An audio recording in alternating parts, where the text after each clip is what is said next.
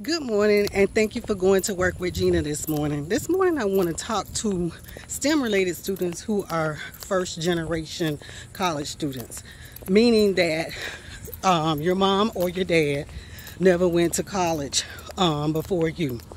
What I want to discuss is that there are some socioeconomic disadvantages that you need to turn into an advantage for you. For instance, you probably should enter college the summer before the fall semester. This helps you get acclimated to college. It helps you take a couple classes, get acclimated to your college environment. Most of the time, first generation students can feel a little bit uncomfortable with their environment. They shy away from getting involved in college activities or social organizations there that are placed on those college campuses to help you facilitate into a better collegiate life.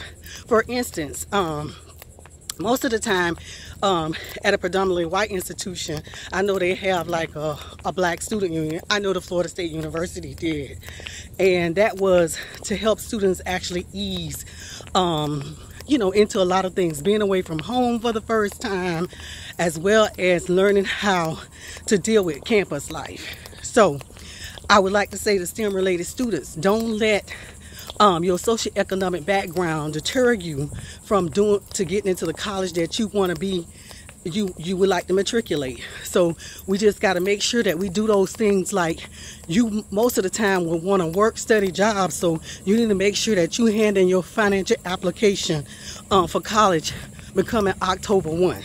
Okay, so you want to make sure you get that stuff in early, because you want to be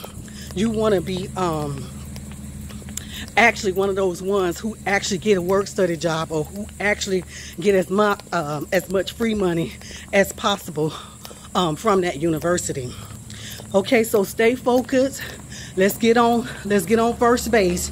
And first base is to know if you are a first generation college student, do not let socioeconomic issues deter you from applying to the institution of your choice. Okay, thank you for going to work with Gina. Have a wonderful day.